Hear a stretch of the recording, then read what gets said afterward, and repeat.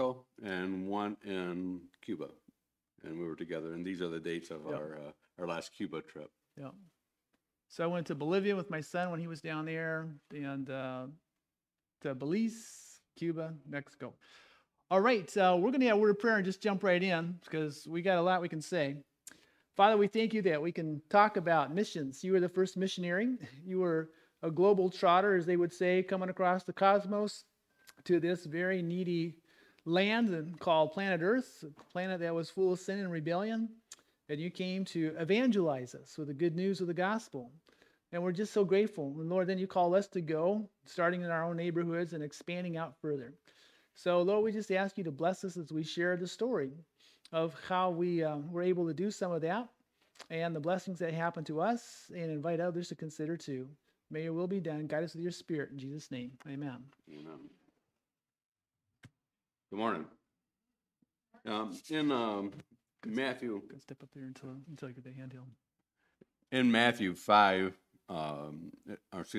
Mark 5, it talks about the demoniac, and then the demoniac, he's talking, and the Lord has saved him, and then toward the end of that chapter, one of the things that he wanted to go back with the Lord, he was, Lord, let me go with you, and the Lord said no. He goes, go and tell the people about what we have done for you. And that is what we're doing today. We're talking about the Lord, what the Lord has done for us. And we'd like to think that we went to Cuba and we helped them.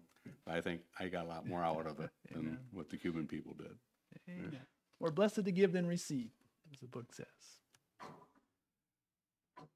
Again, this is that verse, Mark 5:19. This is us arriving in Mexico, Cuba, excuse me.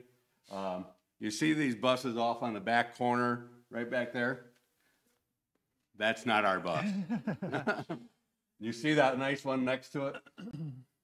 That's not our bus either. These are some of the guys. This is Will and Jonathan Benson back there. Yeah, Jonathan. You see Jonathan way in the back. This is our bus driver. Are you guys ready? That is our bus. That's our bus. That's our transportation. That's our transportation from the 27th through the 16th. From 27th of February to the 16th of March. That is our transportation. That's where we got from one place to the other. You can see it's got an ambulance sign on the front there. It looked like it's conversion of an ambulance to a school bus to, I don't know, to kind of put it all together, I guess. All right.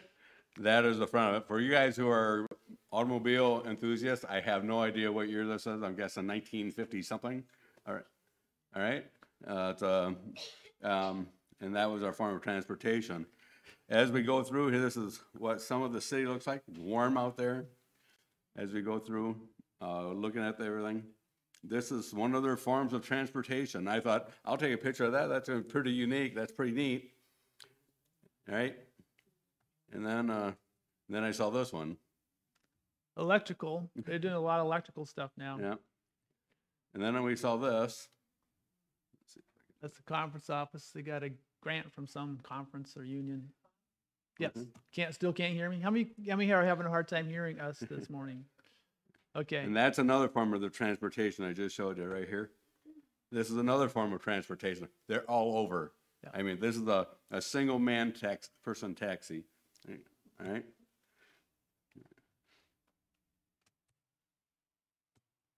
Oh, excuse me. Here's another form of transportation. This is for a family. Very vehicle. Common. That's not just a tourist one and done deal. It's like a lot of those are on the street. And for those of you look in the background, see the old motorcycle back there? We'll be talking about that here some more later. But these are all different forms and different modes of transportation that they have there that we were familiar with. This area that we're going through, and you see Fred on the side. Fred on the left here. Fred on the left side there. This is where they take the tourists. Yeah. Just so you know, Fred's a general contractor from Arkansas with our group. So him and his son came, and it was great. But tell them about that avenue. Yeah, this is an avenue. In fact, as we go down, in fact, the next picture will show it. This is Fred. We're walking down. This is where they bring the tourists and all the stuff. It's a really nice, beautiful, paved area. And then you probably recognize the guy in the red shirt here, and the guy on the beside him is elder of the church there, where we're in the town. And in the background, you see the statue back here? See that statue there? That is our influence on the rest of the world. That is promoting transgenderism. Yeah. You know, so. Disappointing. Yeah, it is sort of disappointing. This, by the way, is some of the nicer area, and this was pre-revolution. So what you see there, the nice buildings and stuff like that, are prior to the communist revolution. They really don't have much nice after that. And this is myself. I'm pointing to the area that we're in, Holguin. It's I think the second largest city, third largest city in Cuba. All right. 1 million population. This is downtown, more part of the same downtown. This is a statue of a general that fought for the freedom back in the 1700s, 1800s. And they got the statue commemorating in the park there in the area. This is a church. I thought, my background is drafting design, and so I really like architecture and stuff like that. So you see some of these old buildings, I think, they have a lot of character. I think it's really neat to watch them. I saw a building similar like this in the Alamo, believe it or not, and I thought, hey, this is pretty cool. I really like it. But this church is probably 200 years old. So they've had an influence there for several hundred years. But a guy, who's the automobile enthusiast? What year is that? Anybody know?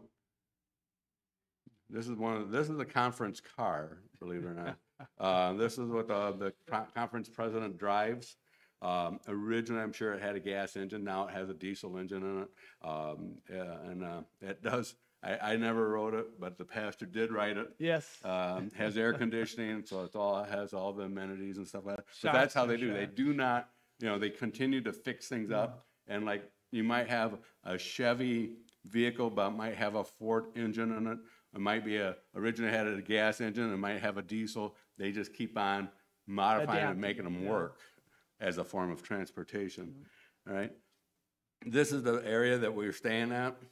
These two buildings, the blue buildings in the back. Again, you can see our major form of transportation, or the back of our bus, right? This taller building, that's our conference headquarters for the area.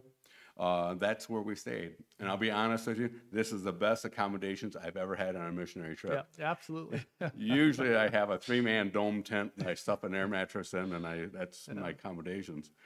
These were very nice, very good accommodations, but there were some hiccups, and we'll talk about those here as we progress. Again, I just couldn't get enough pictures of our bus, That was, oh, by the way, the bus don't have bus seats. They took chairs that you would have for like your dining room chairs, and they welded them to the floor. So, and then the chairs, they could take them out so they could put more stuff in the bus, and whatever, if that has 4 wheels and maybe a motor, that's a form of transportation. There's no safety, there's no safety laws about you have to wear a seatbelt or whatever, and we'll talk about that here soon too. Again, you can see different forms of transportation, and part of the town. This is a town in the evening. I'm looking at the sunset. You see salesmen of fruit, people at the fruit markets and stuff like that, right? This is their fruit market. The guy, in this case, this guy had a bunch of garlic over his shoulders and stuff like that, and he's selling garlic, and he's yelling, for sale, and he's... it's a mobile market, too. It's very, very mobile. Someone calls him up, asks him, he breaks off some cloves of garlic and sells it to him. It just, I thought it was really interesting. I'll show you some. By the way, he's got something on that cost him a month's wages. Shoes. Closed-toe shoes cost a month's worth of wages there. Yeah. Not a lot of them wear closed-toe shoes. Right. It's sort of interesting when you start talking to him, and I'll show you some of that information too. This is Mrs. Dynamo. She is a union conference. Treasure, right? Huh? Treasure? She's a treasurer. She also dresses up. She has 2 children. She dresses up as a clown. She goes to the children's hospitals and encourages the kids and entertains the kids. She does Cooking, she heads up to cooking. I'll talk about that because the food is really good there. She is just really enthusiastic, and just how you see her right now, this is her all the time. Yeah. I mean, we come in and we'll talk about how we work late nights, long days. She is always enthusiastic, always excited, always, reaching out and trying to help somebody somehow, some way. It was nothing short of fantastic. They would, she was on the kitchen crew for us to serve us. They would get up way in the morning before we were up, and then they would stay until we got home, sometimes 8 o'clock at night, 9 o'clock, 9:30, they're finishing up, cleaning up. No complaints. They're happy to serve. Happy to serve. Absolutely. You would love the Cuban people. They are wonderful. Government, but Cuban people, A+. Wonderful people. Brothers and sisters in Christ. Yeah, they're fantastic. Yeah. And you can see behind her, there's a gentleman there. He's eating out of a tray, and that's what they brought us. We're on the site. We're building the church. Excuse me, I'm wrong, right? That's right. Yeah, we're not church. We don't use that. We're not allowed to build churches That's big in Cuba. trouble if you use that language there. Yeah, we don't build churches in Cuba. We build buildings, garages. And so we built, you call them churches, then you're in trouble. Yep. The government Does not allow that. does not encourage religion. So we build buildings. Our lawyer was, they have a conference lawyer, and he was very careful to legally study everything out. And when he submitted, for permits to build a garage, and so by their law, there's nothing to stop them from allowing us to do that. And they said, we know what you're really doing. We know you're really building a church, but legally there's nothing we can do to stop you. But they did try. We'll talk about that. Yeah, it's really interesting. One of the things that I want to talk just a little bit about Cuba, is anyone here familiar with communism? Okay. It's nothing like what you hear on the TV or the radio. You don't, they have stuff. And for example, how many people can go out and buy gas today? So if they run out of gas in one of your gas stations today, what do? Go another one. In Cuba, when they run out of gas, they're out of gas. They don't go, there's no other one to go to because they're out. There's nothing there until the next shipment comes in. And then it's rationed. They're only allowed to get so much. And so, because it's rationed and stuff, so they're always thinking ahead. And so they're very innovative. So there are certain things, Cubans, that we take for granted that we can't do. For example, you know what this lady's doing? That's laundry. You know why she's doing it this way? They don't have soap. She's scrubbing things with a brush and water and cleaning clothes. That's how they do laundry in Cuba. And I didn't realize this. I didn't find out until when I got the slides later that this was what she was doing, because I'd take all my clothes and I'd put them in a bundle, put my name on, set it out in the stairway, and the next day, by the time I got home that same day, my clothes were all clean, folded, and ready to be used again. Not only that, but Lloyd made it really hard on her because he was doing the saw on the cement blocks and got cement all over that cement dust, which is really hard to clean off the pants. And she was scrubbing it out. Yeah, and you'll see some pictures of, my nickname was Dusty. Yeah. Again, this is, what was her name? Yamani or? Yamania. Yamani. Yamania, yep. And this is her standing in front of the company. And this is how they delivered the food to us. This is our main dining area. Every morning, we come in this area. They fixed this up just recently. It's not that old of a building. We'd come in. First thing we do every morning, you get up early in the morning, you go in there, we get around in a circle. We'll do worship, sing some songs, do some prayers, and Rich will tell us what we're going to do today. And Rich has everything planned down to the detail, but all things are subject to change without notice. Am I right? Yeah. What's his motto? We're highly structured. Highly structured but flexible. Yeah. And in Cuba, you better be flexible or you're nothing. And So. guys, and it's when you see this happening and you see these changes happen day by day by day, you see the Lord working out things before we even have a chance to think about them. And this is the blessing that we get from doing this kind of work. Amen. It is unbelievable. Yep. While they're preparing here, they're preparing meals. We sit down in here, we all eat together. They have LP gas. We're all familiar with that, right? LP gas. So they get a 100-pound cylinder before we get there to have LP gas so they could do all our cooking. And like I said a minute ago, they run out of, at 6 days, 6 or 8 days into our trip, they run out of gas. Yeah. They can't, so we would think, well, what do they do? How they cook? There you go. They go from gas, now they go to charcoal. Start up. You see see those pots? That was how much food they had to prepare to feed us. There was only 16 of us, but we had another team of 4. Initially, we had like 10 more. But the group that they hired was unionized, some of them, and then they went on strike because they didn't agree to the terms that they agreed to. They wanted to raise it by another 250% or something like that. Oh, let's talk about that. Yeah, we'll talk about that. Yeah. Well, let me get one more slide. I got one more slide, and then we're going to talk about that, all right? Yeah. All right. This is what they prepared. This is our daily meal for us, usually a dinner.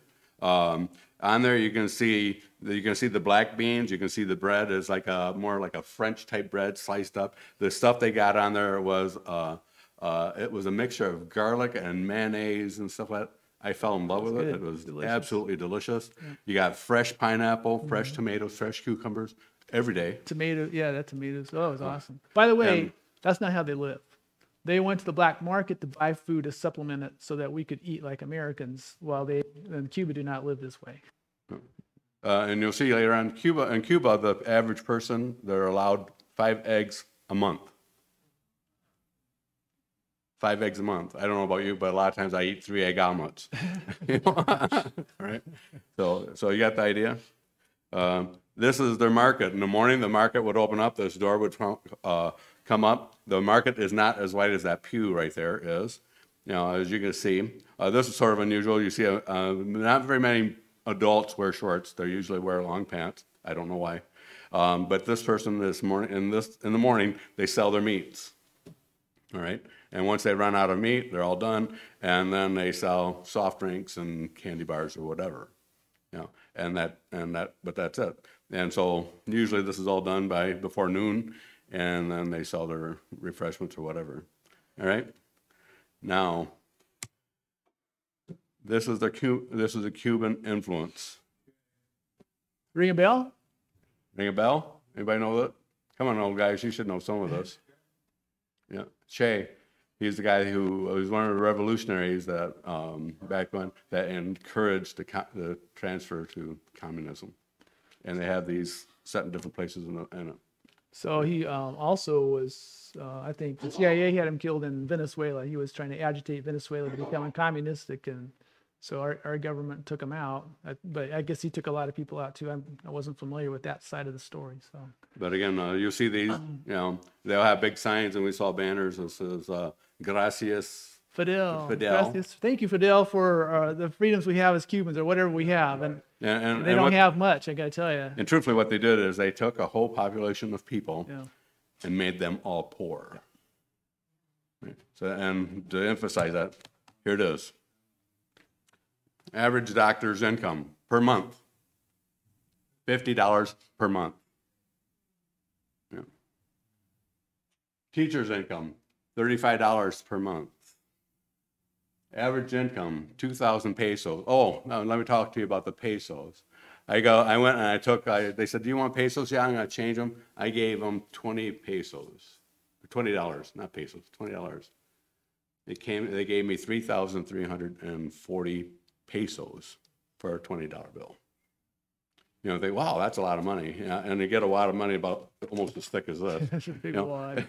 And you think, wow, that's a lot of money. But wait till you go to buy something, because you go buy 178 peso chain, cost for a T-shirt, 2,000 pesos. That's a month's wages for a T-shirt. Right? Also, cost for a pair of shoes is 10,000 pesos. That's 5 months. Okay, that's more, yeah. 5 months wages. A lot of money. In fact, we were in a place, and we'll show it to you here in a minute, and one of the guys are talking to us about how they can't afford to do this and do that. And one of our members, literally took off his shoes and gave them to the man so he could have shoes.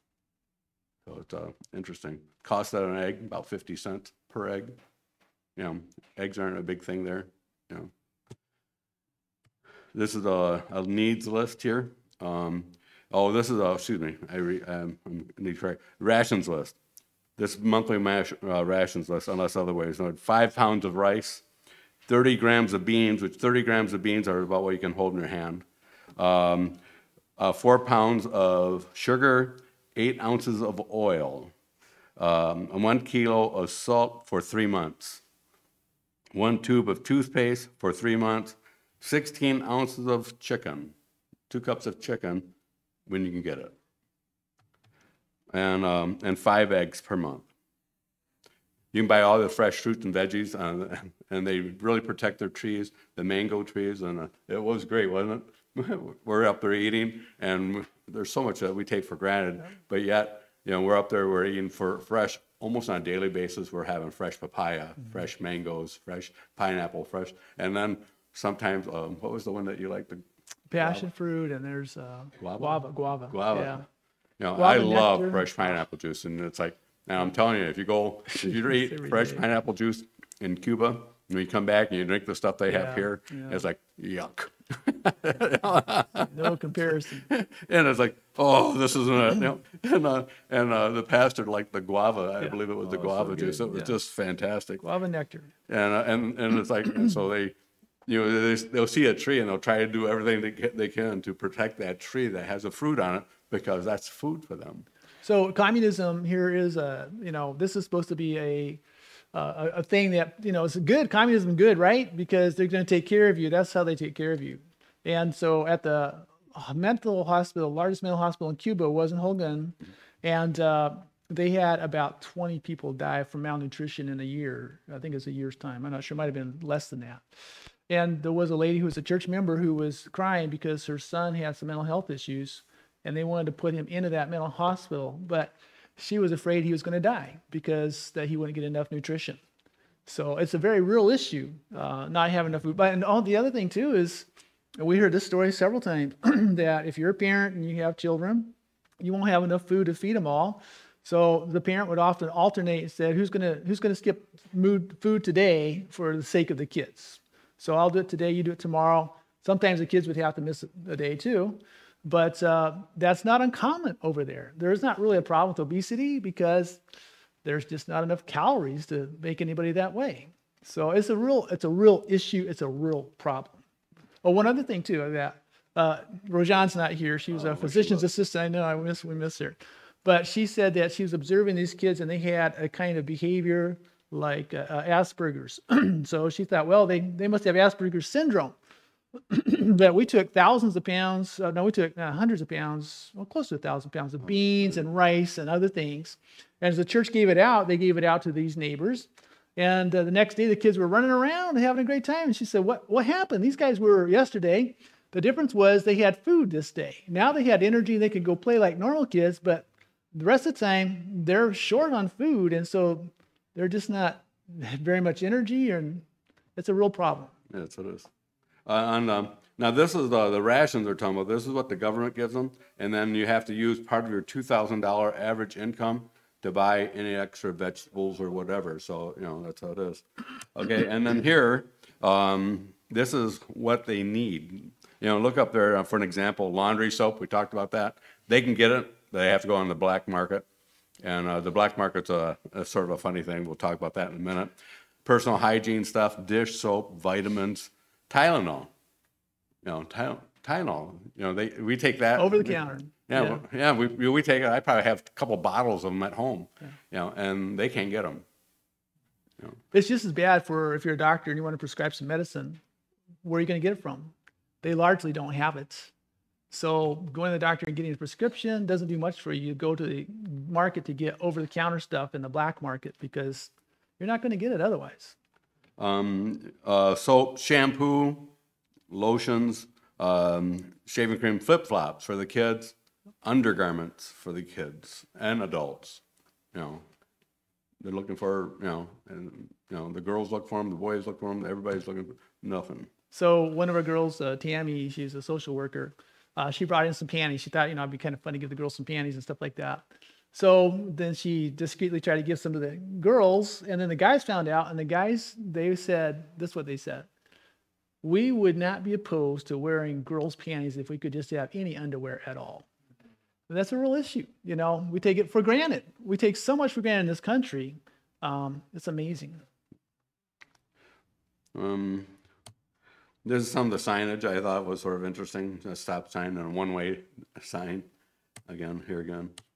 These folks, the Cuban people love to sing. They right, sure Pastor? do. Amen. They do. And they when they sing, they sing. Yeah, And right. I think this is, yes, this is it. Here, let's listen to them sing for just a moment, folks. I don't have the volume.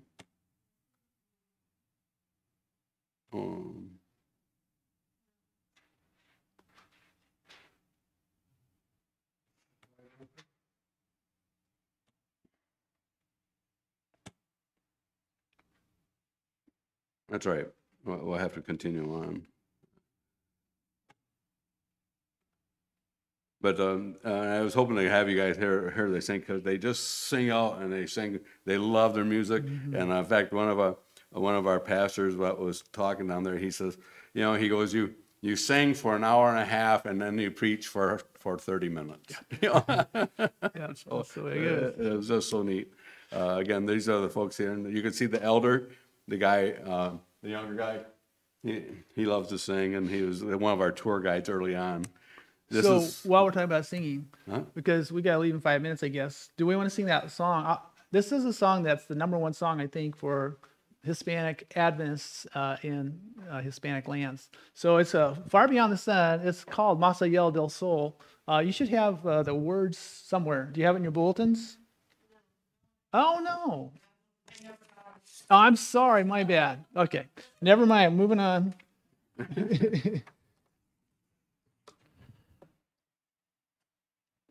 Go ahead, Lloyd. We're good. We're not going to do it. All right. This is Holguin, the site of the city. It's just a very large city. We're on top of the hill. This is where they call that, I don't remember. Oh, the crosses on top of the hill. So they have a cross up there. And I got up the hill and it's like, where's the cross? And then they showed it to me. It's like, oh, okay. You can see the city again. Very beautiful, flowers, very tropical, things like that. There's 448 or 748 steps here. I didn't count them. 498 steps here. They call it the 500 steps. The pastor counted them. That's how I know. It's a workout. We get towards the top. So. I walked down. I went all the way down, went all the way up, and it's quite a workout. This is our group here. You can see the group. The gentleman right here, you see with the phone, he is the attorney. And when I first met him, I'm looking at him, I'm thinking of a used car salesman. And I'm thinking, oh, yeah, okay. And was I in for a surprise? This guy's a dynamo. Yep, he is. Yeah, he is a dynamo. This guy is there. It's like, oh, you want to? How many churches you want to build? You tell me how many you will build. I will get you the permits. And the conference president's like, whoa, slow down. And it's like, he goes, no, we can't slow down. We got to get the message out. We got to get the work done. All right. And it was just like, and then his daughter, who's there to his right, she's studying to be an attorney also, and that's his son. Again, you can see Scott and Tammy out here. You can see Rojan. Rujan, behind Rich. I wish he could have been here. She adds so much to this. She does. And then you see Rich, Pam, Will, Jonathan kneeling down with Adam, and the pastor there in the back, Diosdado. Diosdado standing there. Diosdado is probably the hardest working man I've ever seen. He's from Cuba. He's from Cuba. Amazing. Hard worker. Then you see Jeremiah. I wish he was here also. Yeah. And then Fred. Jeremiah wasn't even a Seventh-day Adventist. He heard on Strong Tower Radio. He called in and said, I want to go. So he went down to Mexico. And then when he found out about Cuba, he said, I want to go. So, God's working on his heart. So. He is, he's again, a fantastic guy. And then Fred. These are some of the same guys. Also, we have Eric on the right, yeah. Or Enrique. Yeah. Enrique was, he stayed for a week. We were there for like 2.5 weeks. He was there for a week, and Rich kept telling him, like, you're going to wish you could say, you're going to wish you could say. And then, when he got ready to go, he goes, "Oh, I wish I could stay." Yeah. You know, and he was one of our interpreters. And this is how the Lord provides. It's really interesting. The Lord is providing. As you see, Enrique was our interpreter there, and we're wondering, well, once he leaves, we're losing someone who can speak, who's bilingual. He spoke very well. He's very fluent. And then you see the gentleman standing there with the black. His name's Oscar, and we don't think anything of it. And as soon as Enrique left, Oscar starts stepping up and doing the interpretation. Oscar taught himself how to speak English, reading, believe it or not, the Bible and reading dictionaries. Taught himself how to do it. Here we are. We're been, this is the cement mixers. The original cement mixer. Now tell the story about the union. All right, so the union guys, I think we agreed to $20 a month for Yeah, them. The right. going rate's $20 a month. We still pay you $20, even though you can only work for 2 weeks. So after a couple of days, they said, you know what? We want $20, or was it $25 a day? We want $20 or $25 a day, or we're not working. And Rich said, great, you're not working, because honestly, they weren't working that hard anyway. So that meant that they took the mixer with them as well, which meant that we had to hand mix, which is a whole lot more burning of energy. But you know what? We weren't going. We had a large mixer that we were just waiting for to clear customs at the port, and it was supposed to be due any day. So when this pastor in the gold shirt, when he came and he saw what we were doing, he came dressed like a pastor with dress shoes and dress slacks and all that. He's like, you know what? We're not going to be defeated. And he took off his shoes and socks. And he said, we're getting in here. And he started mixing the mud with his in his bare feet. It's just like, we're going to do this. And by God's grace, you know, we got the mixer and we got through. We built 4 or 5 churches. We built 5 churches. 5 churches and the 8 garages. Thank Sorry, you. Thank you. Keep us In the honest. I love 18 it. days I love we it. were there, or whatever it was. So She's listening. yeah. That's great, garages. Now, and again, this wasn't unusual. You can see the aggregate here in front. Those are stones that we add to the concrete as we're getting ready to do what we call the bond beams and stuff like that. And this guy's walking barefoot through it. And when we asked him, when some of his fellow pastors came in, and he says, "Pastor," he goes, "you don't have any shoes on." And his comment was, "Jesus didn't have shoes either." And I thought, wow. That's how important this is to those folks. Yeah. This is a closer picture. I got him the next morning. This is Rich laying on there. Rich does everything. Yeah. He's not above doing anything. He's sort of leading the group, of course, and he's coordinating activities and trying to get things working and stuff like that. But Rich, you know, you'll see him carrying mud. You'll see him carrying blocks. He'll be mixing motor. He'll be, you name it. I can't think of anything that Rich did Welding, not do yeah. or try to help. He was very active, very involved. Okay, this is interesting. No, this isn't the one, but this is what the front of the church looks like. That's right. Excuse me. Keep me up. I love it, guys. I love it. All right. Yeah, this is what the garage looks like. Doesn't that look like a garage to you? Yeah. In fact, the story, and maybe I might have it. Nope, this isn't it. All right, this is the first one we did, the first garage we built. You see that this is the outside, this is the front of outside. You know, this is the other side. This building here on this side right here, on that side, over here, that's the old church. It's way small. Excuse me, The church. That's the old church. That's old church. We didn't build it. When you build new buildings, they're garages. The old ones that's the old church, and it could easily fit in half the sanctuary, and it was 3 rooms. You know, and so this is the new garage that we built for them. The little tank you see here is a cistern that they had for the old church. We were using the water from it to build for our blocks and stuff like that. We used a lot of water with cement. Well, we did. And stuff. You see the trusses inside of here? They don't have a snow load. So it just has to basically hold up for the wind, the hurricane, stuff like that. So it's good. They're anchored and welded in place. By the way, we make our own trusses. Mexico Missions does down in Tennessee. They get the metal, they roll it in, and they cut it and all that. So all we got to do is assemble it when we get there. They do they can put up to 40 churches in there, but we send in all our own metal down in shipping containers because it's cheaper. We cut the cost by about there. It's about $6,000 to build a church all the way out. So we praise the Lord for that. Yeah. And they don't have any manufacturing in Cuba. So that's why we roll everything out and send it by crate or a cargo car. Like a one-day church? Well, It takes us 3 days to build a church. Excuse me. It takes us Yeah. 3 days to build a building. but we don't want to be confused with one-day churches because these are sturdier. These last a lot longer. These last. But there's something too, just to mention on this. These churches here, I just the neighborhood. We were short some stuff. We went out the neighborhood. They donated stuff for us to use and let us use it.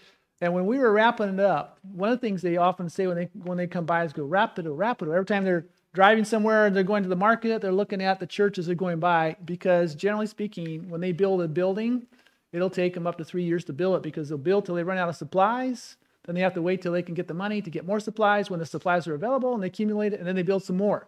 So the fact that we did this in 3 days was mind-blowing to them. They've never seen it move so fast, which came in handy for us, because when the government inspector came in and says, hey, we're pulling your permit, our lawyer said, go ahead, we're already done building the church. The garage, it's already done. And they go, what? And they come and look at it. So you can got some more stories on that. Yeah. Now, this is a good demonstration right here, because you can see the whole other church right here. You can see where it ends, the door in the middle, and you'll see that in the next slide. But we build up, the first day the whole group is together, and we build up to the bottom of the windowsills.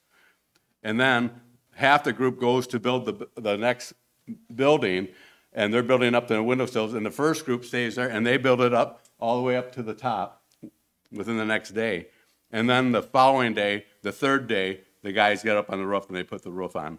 So it's 3 days, we're done, we're walking out. In this case, this is the one the pastor was talking about. We got there and we didn't have the boards to support the windows. And he goes, what are you doing? He goes, well, we pray, then we go and ask the people in the neighborhood if they have any lumber. The guy next door says, yeah, I got some boards. And you gotta understand, and very much like in Mexico, in Cuba, you almost have to have a town meeting before you cut any lumber, because wood is a premium. It's very expensive. It's very hard to come by. As you look around, you don't see any kind of trees that you could make lumber out of. You can't make lumber out of palm trees, and if you do, it isn't going to be very good. It's not going to last very long. So you get the idea. And so while we're finishing up, people are finishing up this church, and here you can look right through that center part of the window. Here, this is Reuben, and he's just taking a rest.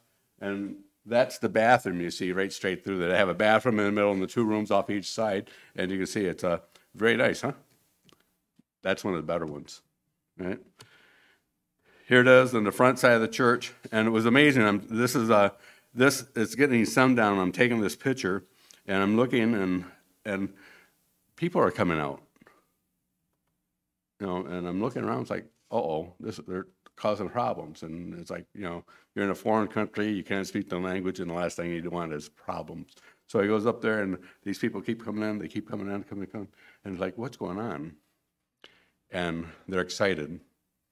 They want to see their church. They want to go up, and they come in church. The building's not even open yet, and they come into their church, and we all gather. The Americans, the Cubans, we gather together, we put our arms all together, and we start singing songs. And we say a prayer, because there's only one God, and he's the God over all of us, isn't he? And it's like, and I'm thinking, wow. Wow. You don't see these people during the day, but at night they're coming out and they want to go to their church. Sort of humbled me a little bit. Next time every now and then I think, well, I don't feel like going to church today, and I think about the Cubans. Here's an example of that in the light in the background. That's the moon. That's something, you think, oh, we're going to go there, we're going to work for a few hours. We work until the job's done, until we can get something. In this case, we wanted to get all the walls done so the next day they could start working on the roof. All right, so we want to get it done. And we had a shortage of supplies, shortage of scaffolding, things like that. And finally, we're saying, hey, we got to finish it. Let's get her done. And as you see, the guy in the far end, Diasado, he's like, let's work. Let's get it done. We got to get it done. Our brothers are looking for a church to go to.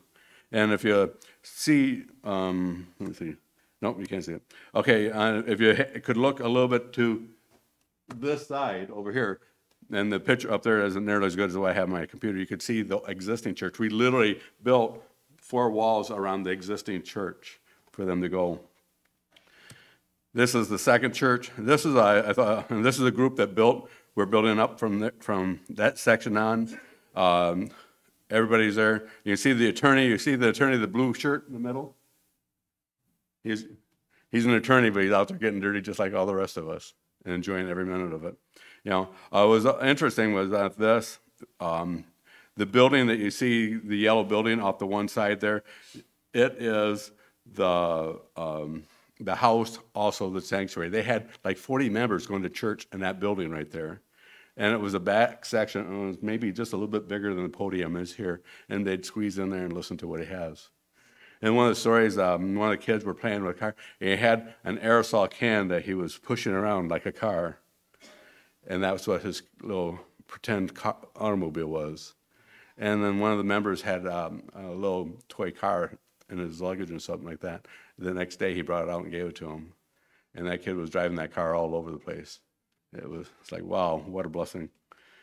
This is Fidel. And this, I'm just going to introduce you to some of our members. This is Fidel. He's a Cuban. Great guy. This is Adam. He's an American. This is Jonathan. I think you guys may know him. All right. Jonathan was a bricklayer. He would do about anything. Here he is lifting up Rich, along with Enrique, our interpreter. There I am after one day. All right. There's me working. They called me Dusty. And what he has is everywhere. I saw that picture where he had a level where the windows, and I said, we go up that far. You cut out all the center holes on the blocks, and they fill it up with concrete, and that's a support. And then when you do the same thing on the top row of the block, and you fill it up with concrete, and that binds everything together. And it was really sort of interesting. We had one of the government people saying, you have to stop building. You're building a poor quality building. And the lawyer, the attorney, is going around and he's saying, no, this is a great building. This is a very good building. It's really good. Everything is bonded together. We're making sure it's very secure for the hurricanes and severe weather. We're doing great. And she goes, no, it's not very good. I don't think so. And so he kept on talking to her. And the way the Lord works is amazing, because 2 days later, she comes and shows up, and she wants a picture with us and with the building in the background to show what we have done. Yes.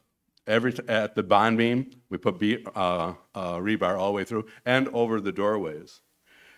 We put the rebar over the top of the doorways to make sure everything's reinforced. So it basically has double rebar all the way around, 2 rings of it all the way around, with the concrete enforcement. And then when we get on the top, we have made little metal plates that we put into the concrete, and then they weld those metal plates to the trusses to hold them all together so nothing comes off. And then they screw the trusses and get together. This is Fred and Rich. Fred was as a contractor. You can see Oscar starting to come in. This is us. Again, it wasn't uncommon for us to mix the concrete here. This is how we mix the concrete. Jonathan got off the wall, started mixing concrete. They pour water into the bond beam before they pour the concrete to make the concrete bond to the cement blocks. This is Fred eating. You can see the trays they have us. They fed us very well, guys. In fact, it got to the point I kept telling them, it's like, guys, you can't keep feeding me this way. They're not going to understand if I go back to the U.S. fatter than I was when I left.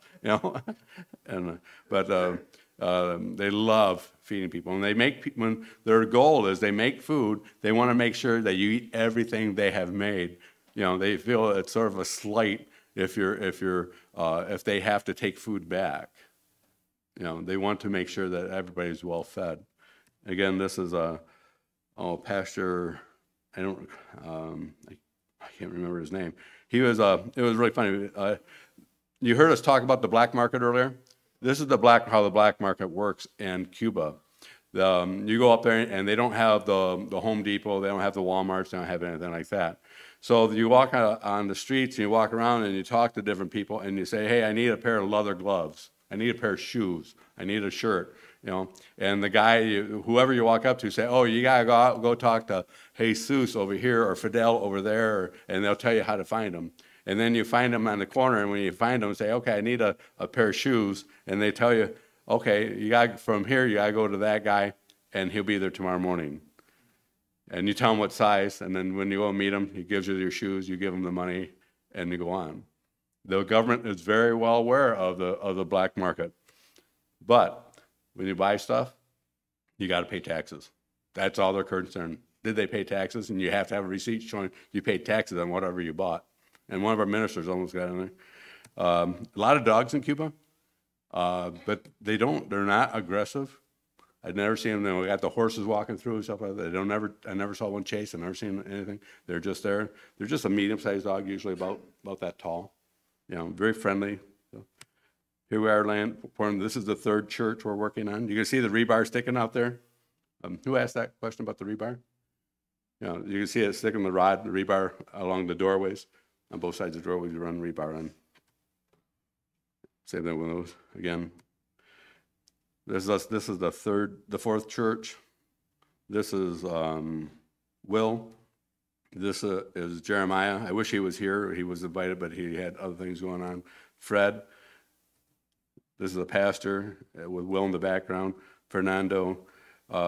These bags of cement, an average bag of cement weighs 160 pounds to 180 pounds. And I'm talking to him, and you can look at the wheelbarrow, look real good at the wheelbarrow. It's been welded, and they took the wooden handles off and put metal handles on it, welded it up. You can see it's in really good shape. And I'm telling them, it's like they're getting ready to pick up these bags of concrete, and I'm saying, use the wheelbarrow. These guys, and they probably weigh 150 pounds soaking wet. They take these bags of cement, they flip them around on their backs, and they carry them.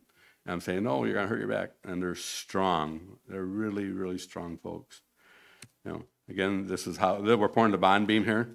They're taking their trowels, making sure they get all the air out of it. Rich and I, we didn't have tools for changing the blade, so we're improvising. In this case, we're using a nail and a screwdriver, trying to take the screw off for a cut to replace the blade. This is how we carry our concrete. 5-gallon buckets, about half full, throw them up on the wall, they pour them in, keep on going around. This gentleman, it's sort of interesting. He spent 20 or 25 years in the Cuban military, retired, and decided when he retired, he was very frugal with his money, made sure he did stuff, and his goal now is he does missionary work while he's there. This is where they're building. The trusses. You see the Oscar standing out there, and they're just getting ready. This is not Will playing. He's trying to force a screw through the sheet metal. The sheet metal, all the trusses together, and this is how we hang the trusses. Hang them upside down, and then we get to put the scaffolding next to them, flip them up, hold them in place, weld them, put supports. Adam with some of the sheathing. Here's Adam. Adam is here in this picture. He's welding the in truss. You take both ends, you weld the truss into place. You see the rebar that's there. He welds it up, and then we run what do they call them? Stringers out from here. You can see the little U channels on the side here. See the little U channel? They have the stringers that they run through there, and then they put the sheathing on. Jeremiah. Will and Jeremiah. It took them, the buildings we built were on average, were about 26 by 52, and these guys would get it done in about 4 hours. That's putting up the trusses and then have it all sheathing and everything done in about 4 hours. Here they are working together, just putting the screws in, stuff like that. I took a picture of the chickens, and I thought it was sort of interesting, because my question to some of the Cuban people was, why aren't you having a farm? Why don't you have a farm, and then you can raise a garden? Who here besides me have raised it? Everybody raise a garden here? Plant vegetables, stuff like that? And I thought you could have a garden. Just plant a garden, plant some tomatoes, you can get more. And they said, no, you can't do that, because well, you can, but you have it. He goes, the government says you're entitled to this much food. All the rest is ours, and we'll take it and distribute it to everybody else. That's how communism works. And I said, well, what about chickens? You get get 50 chickens or 25 chickens, and you can get all these eggs. And he says, you get your 5 eggs a month. All the extra goes to the government, and they distribute them. So one of the things I think happens is they have their chickens running loose. Nobody owns a chicken. So if they find the eggs, guess what happened? I told you, they're innovative, right? They're very innovative people. It's really great. Here it is. They're doing a health seminar. The pastor was involved with that. This is Rujan.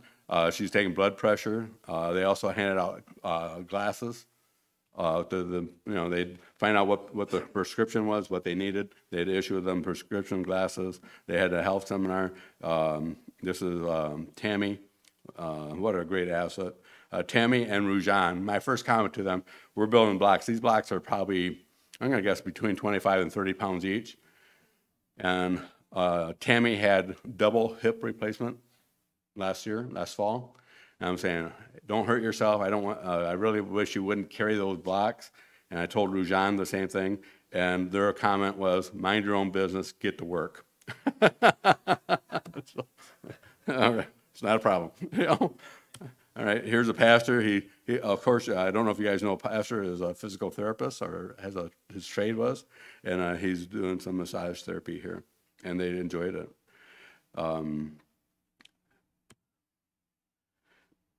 This says, and the gospel of the kingdom will be preached in all the world as a witness to all nations, and then will come. Guys, I'm in my last part of the presentation. I told you before, that they gave more than I received as far as a blessing comes. And I was talking to Rich when I'm in Cuba, and I'm seeing what's going on. I see the miracles. We run out of bricks, out of blocks on one site, and so Rich is saying, okay, we got to move the blocks to some blocks from another site to this site. And they said, well, what are you going to do? He goes, well, we're going to take these blocks over here, and we're going to load them up, and we're going to take them out over there. And so at 5 o'clock the next morning, there's a line of Cubans from here to the back of the church, and they're handing blocks like that. They're swinging. This is their mode of transportation. They take a block, they swing it, the guy standing there takes it, they swing it, and they move them. And so we're moving blocks. And in 2001, I had a back surgery, and this is the blessing from God. I had back surgery. I have an L4 and L5. L4 was ruptured, and L5 was bulging. So I get in line, and I'm doing this, and Rujan is a physician's assistant. She goes, the worst thing you can do for your back is twisting and lifting. I said, well, the Lord will watch over me. I didn't have any backaches, no problems, no numbness, nothing. The Lord was blessing us. He is blessing our endeavor. And it's just one thing after another. As the pastor mentioned a minute ago, we go to a church, and the guy who works for the city says, this isn't a garage because your doorway is not big enough. And he looks at your doorway, and the doorway is like what you have here. He goes, it's not big enough. He goes, you wouldn't have room for the trucks to come in. And Rich, being the person he says, not a problem. We'll make a bigger doorway. We want those trucks to get in, right? So he makes it wider, he makes it taller, we put the rebar around it, and it goes up, and I'm going to say it's probably roughly where that camera is on the back of your door here. He makes this, it's 3 rows higher than the normal doorway was.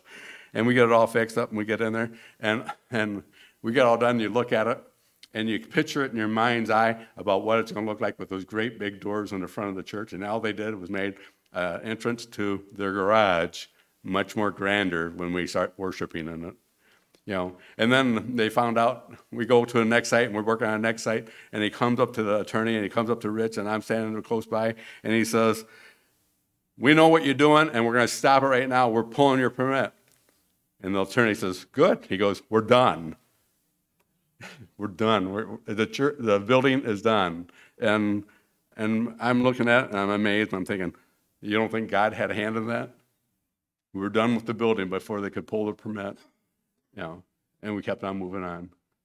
Rich, one of his comments is, my reverse is broke. I can't get away.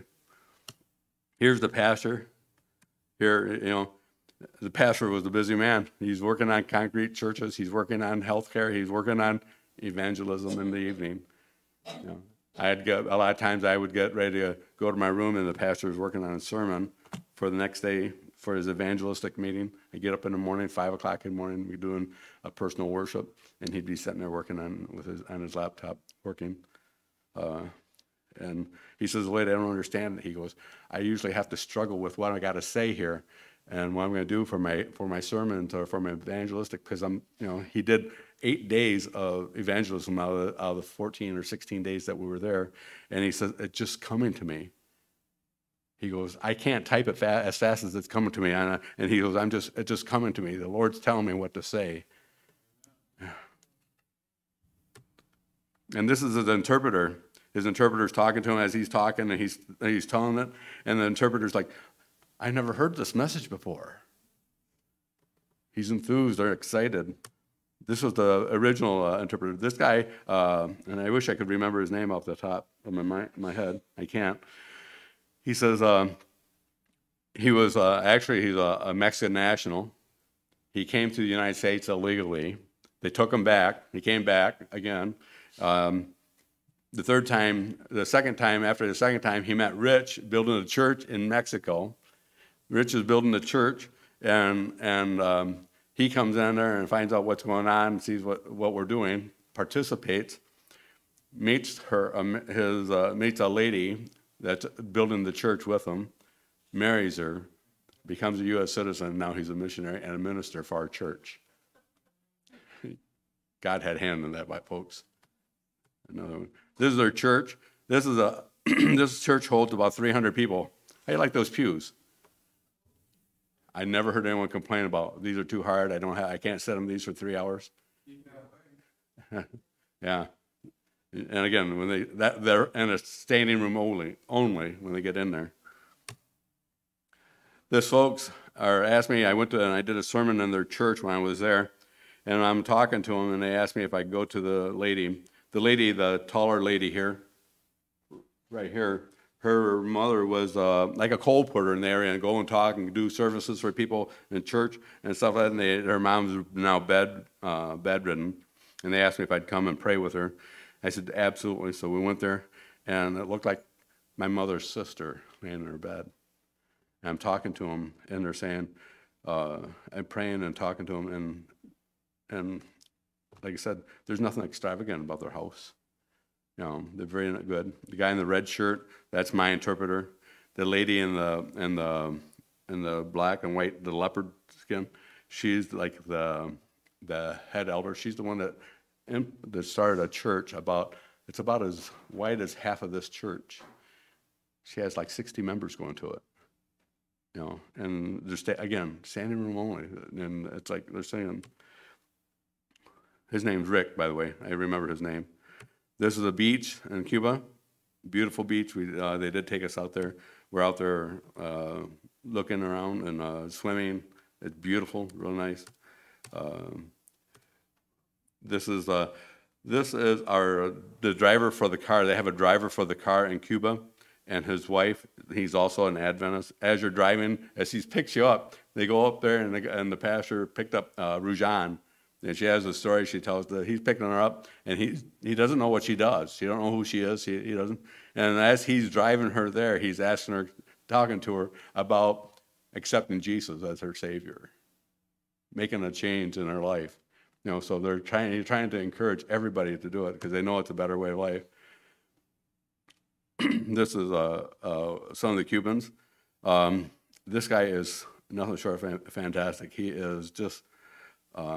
He's actually a mechanic, and he's laying blocks, and I'll show you some more pictures. This is his son-in-law, again a Cuban, hardworking.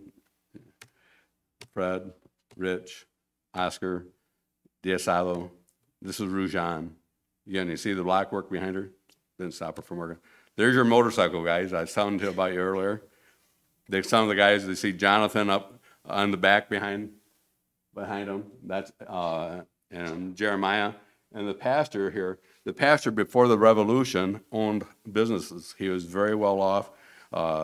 He was excellent. After the revolution, they took everything away. And he became a pastor. He would try to make a point. He would build churches. You're only allowed, in Cuba, excuse me, in Cuba, you have to put in for your vacation. And then you tell them when you go to vacation, you got to tell them where you're going. And then once you tell them where you're going to do, where you're going, and then they'll say, okay, you can go there, and you go. And then when he went there, he built churches. That was his vacation, was building churches for the Lord. You know, this is a good road. That's why I took a picture of it in Cuba. It was sort of funny. I asked him, I was like, well, do you guys have good roads in the United States? I said, we have some bad roads. He goes, well, we have some good ones. You know, and this is a picture. I thought it was noteworthy to take a picture of it. It's not uncommon to have potholes the size of this podium in the middle of the road. You know, this is the silo. We're mixing mud again. We're carrying mud back and forth. Laying the wall. As you can see, very determined. And this gentleman, this is the, how I want to say it. This is how they work. You see this gentleman, this is how you work in Cuba. You lay blocks. I didn't lay any blocks.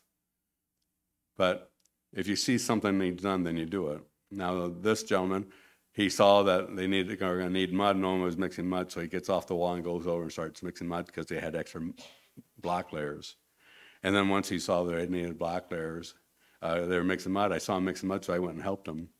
And after we got the mud mixed up and we got it carried enough where we had a couple buckets on the wall there, then we look around and see that they need more blocks. So then we go over and grab blocks and you start throwing them up on the wall, because if you don't keep everybody supplied, the church doesn't get done, and the word has to go out. Am I right?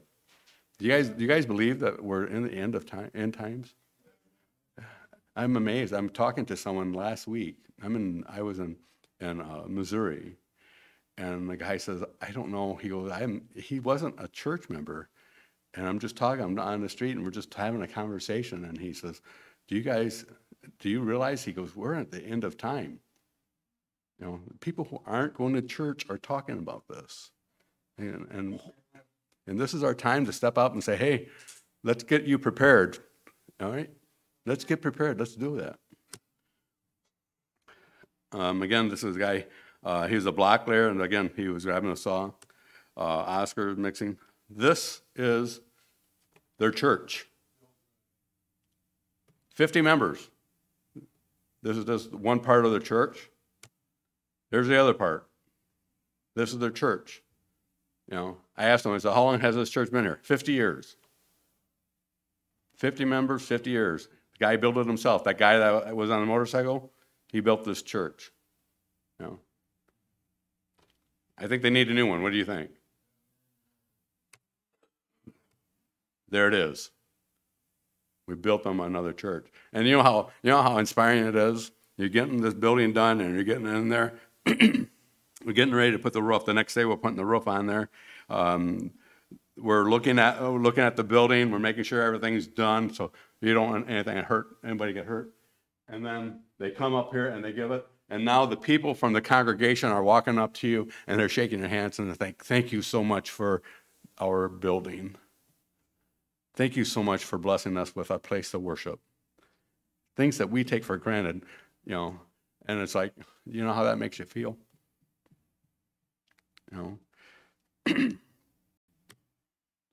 Here it is. You can see the church off the side there. That's the back side of the church. Oh, excuse me. This is the back side. That's the back side of the church. This is the new garage that they're going to be having church in. You can see right here, there it is. Those people are excited about that building. They're going to put bars in the windows. They'll put doors in the front of it. In fact, I have pictures now. They're actually having worship service inside of it now. And they're saying, well, if you looked at them, some people would say, oh, the floors aren't done or anything. They're not done. The church are the people. It's not the building. The building's just keeping the rain and the sun off them during the day. It's so neat. And they're taking our leftover lumber from what we had for building, and they made them into pews, and that's what they're sitting on. And they're happy to do it. Isn't that amazing? This is out of order. I should have had this earlier. This is all of us standing there, getting together, having a picture taken. This is me at the airport. I thought it was sort of fitting. The pastor and I spent the night at the airport in Philadelphia, and I'm walking through there, and I saw the Liberty Bell, and I thought, hey, this is pretty cool. Let's take a picture of the Liberty Bell. And I'm thinking, it's like, the Liberty Bell shouldn't be in the airport. And then as I got closer, it's Legos. It's Legos. But again, we have something in the United States we call freedom of religion, freedom of speech, freedom. Don't take those freedoms for granted. People, in Cuba, when you speak out against the government, they disappear. I'm not saying they die, but they disappear. They don't know where they go. We don't have that issue. Hard work. I was there for 16 days. That's what my gloves looked like after 5. I wasn't alone. It's hard work, And the Cuban people saw me wearing gloves, and they says, "Can you get me some of these?" And I said, "Let me check." So I went back to Pastor Ricky. He said, "Hey, can you get some gloves?" He went to the black market. He goes, "How many you need?" I said, "I want at least 2 dozen." And I'm thinking, American. What a pair of leather gloves cost here in the U.S.? $10 a pair? $20 a pair? Yeah. You know what they are in Cuba? $1.57 a pair. And it's like, yeah, we'll get gloves. And I'm looking at these folks, and it wasn't myself. There's several. I was looking at these folks working. And has anyone else working construction here? All right. How important are your shoes in construction? So I'm looking at I'm working with these folks, these Cubans, and the whole front of their toes are gone. They're gone. And I'm looking at it and I'm thinking, these guys need shoes. They're going to work, they need shoes. And I didn't realize there's more than I was the only one thinking that. So we get to Pastor Ricky and say, find out what it costs for shoes. So he gets around. So we take up a collection and we say, get these guys some shoes. So the Cubans got together and they come back and they said, we want to talk to the guys who are, to Americans that are doing this. It's like, okay, so we go over there and sit down and we talk. And they said, well, we think our work shoes are good enough. We're wondering if you care if we would spend that money to buy our shoes for church. That's important to them. How they look when they go to church is important. They wear their best when they come to church. I thought, wow. Wow. I said, not a problem. And they got the church shoes. So this call unto me, and I will answer you and show you great and mighty things which you do not know. We're getting ready to hop on a truck. We're getting all of our supplies. We're going from one site to another. We're loading everything up on this truck. We're throwing it all up there. We're getting loaded up and stuff like that. And then he goes, okay, everybody, it's in the back of a dump truck. We all know what a dump truck is, right? So we get in the back of a dump truck. We load our supplies in the back of a dump truck. They load us up in the back of the dump truck. And Rich, before they closed the door in the back of a dump truck, he goes, Americanos, keep your head down. Okay, Rich, what's going on? I've been with Rich for many years. What's going on? Why do we have to keep our head down? They're looking for us. They want to shut us down. I was like, whoa. So, in the back of a dump truck, you can stand up, look over, stuff like that. It's sort of funny. Jonathan Benson, he goes and finds a wheelbarrow, leans back in it, goes to sleep. We get halfway, we get to a checkpoint. They say, we want to look in the back of your truck, open it up, and there we are. Well, they didn't notice the Americans in with the Cubans. He says, oh, that's good. Go on. You don't think the Lord was there? You don't think the Lord was taking care of us, watching us? It's like, wow. We have a lot of stories. I wish the rest of the gang was here, the rest of the group was here. Guys, if you have a chance, go on a mission trip. From my experience, is it'll light a fire in your heart that you won't be able to put out. I'm asking Rich when I'm sitting there and I'm talking to him and asking about how he got. Rich has been doing this for 35 years. You know, anywhere from 1 to 5 churches, 6 churches being built at a time. And so he's built, I would safely say hundreds of churches. I asked him, I said, well, Rich, why'd you start building churches? He says, I was looking around, Lloyd, and I was seeing that a lot of our youth, he goes, half of all of our youths were falling away from the church. He goes, there had to be a better way. And he goes, the Lord showed me this. Get them involved with missions. Get them out there. Let them find out what's out there. Get that fire lit in their hearts. And he says, he goes, I've had so many kids come up there and say, oh, this is so great. And so he started the Mexico Mission and Beyond program. It's not that expensive. For each person, it's about $350 to go to Cuba. For us, it was like 16 days, $350. If you have a family, he gives you a discount, I'm not sure. I think it's like $270. And right now in Cadillac, they've got a 40-yard container, a shipping container they're trying to fill up with supplies for Cuba. When he doesn't fill up, he's going to take donations and he's going to buy food to give to the Cuban, take with us to the Cuban people. This is Rich's stuff. Changing lives through short-term missions. You know, there are long-term changes for a short-term mission.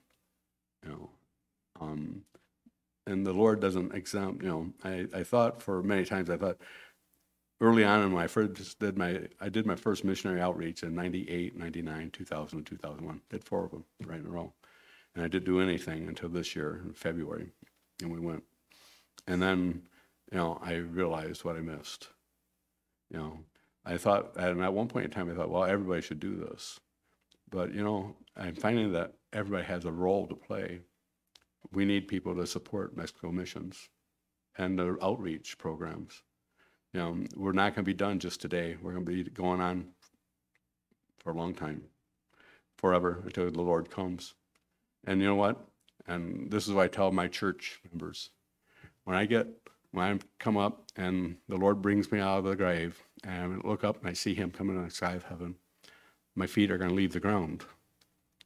And I'm going to see every